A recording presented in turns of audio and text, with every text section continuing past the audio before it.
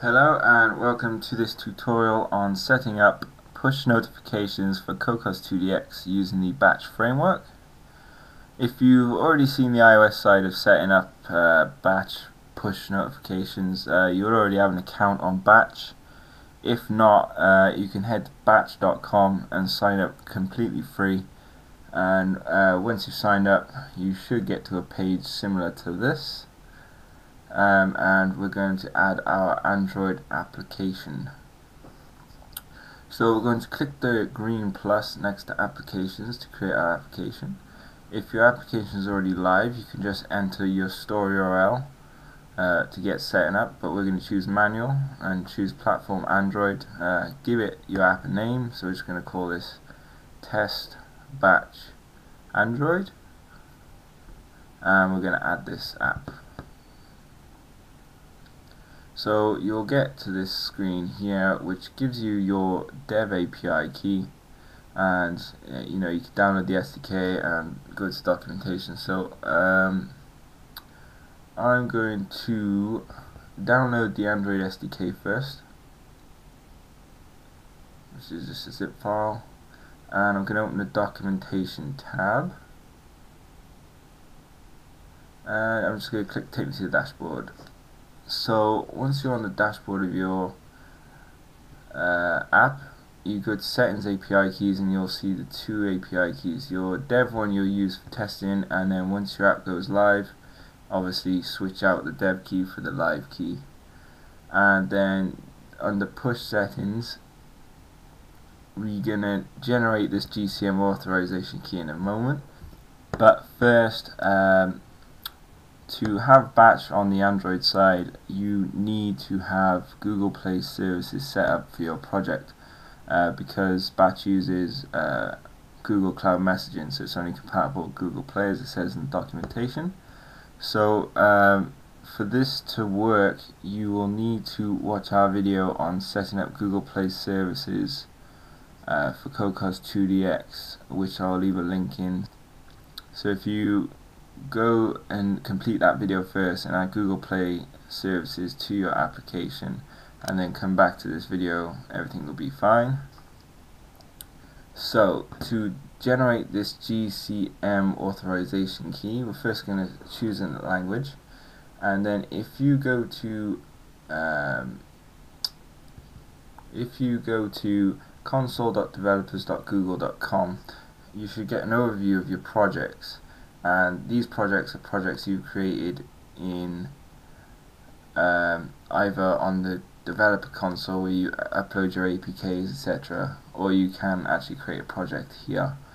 So I'm just going to choose a project that hasn't been set up for batch, and the first thing you want to do is go to APIs, and you need to, as you can see, it's already got Google Play services included because I added that on the console side.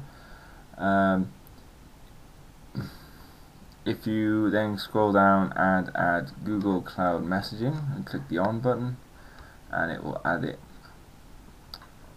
And next you want to go to credentials, and under public API access you want to click create key, server key, and then just click create. Now where it says API key, that string of letters and numbers is your GCM authorization key. So if you copy that and paste it into the relevant field and hit save, that's that taken care of. If you go back to the Google Developer Console and click on your project overview, and just take a note of your project number because that will be used in code later on. That is basically your go to documentation, that is your GCM sender ID. Yeah, your GCM sender ID, and you'll be setting that in the code. So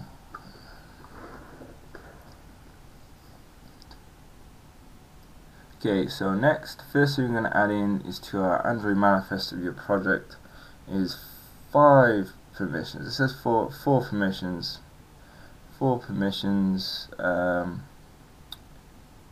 But it's essentially 5 lines of code. It's 4 users permissions and a permission.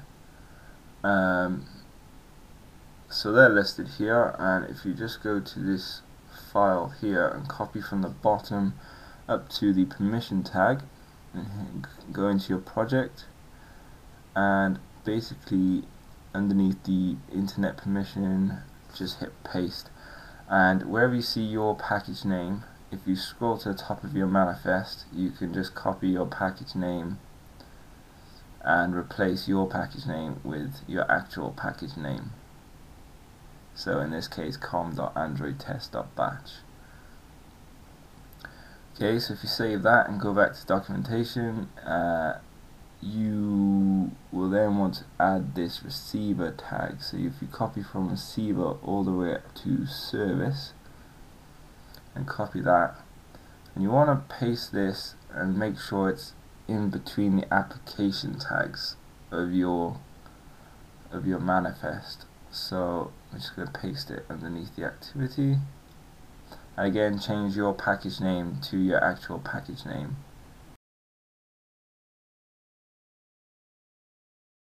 So once you've done that, you're going to want to import the batch framework that we downloaded. So go to File, Import Existing Android Code into Workspace, then browse to where you downloaded that zip file, which you should have extracted by now, and go to Summarize Batch Android, then go into the Eclipse folder and then Batch and hit OK, and then click Finish. Then you want to right click on your project and go to Properties once this is imported, and you're going to want to go to the Android tab and add the batch library you just imported and hit OK. So next we're going to put in the batch functions that basically set up batch in our Java activity, where we'll set our API key and our GCM sender ID, which again you can get from your Google Developer Console. This assumes you've used our Google Services Setup video, so you should be able to go to source and then in the com.google.example.games.base, go to base game activity, and you want to add these 2 imports, so com.batch.android.batch and com.batch.android.config. And then you want to scroll to the onCreate method, where we will call the 2 batch functions. So we're going to call batch.setConfig new config, and we're going to pass through our dev key. Again, if this is your release app, change the dev key to your release key, and then also your GCM sender ID. So I'm going to get the dev key and paste it in, and then the sender ID, which is again your project number.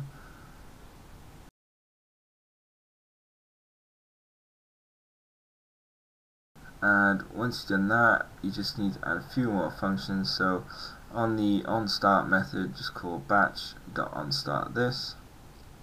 In the onStart method, call batch.onStartThis. And then you want to add 2 methods. So if you go to the bottom of this file, add override protected void on destroy and override protected void on new intent. And in the onDestroy method, you want to just call batch.onDestroyThis, and on the intent method, just call batch.onNewIntent, and then pass in this and the intent. And once you've done that, you should be able to save and compile and be ready for testing.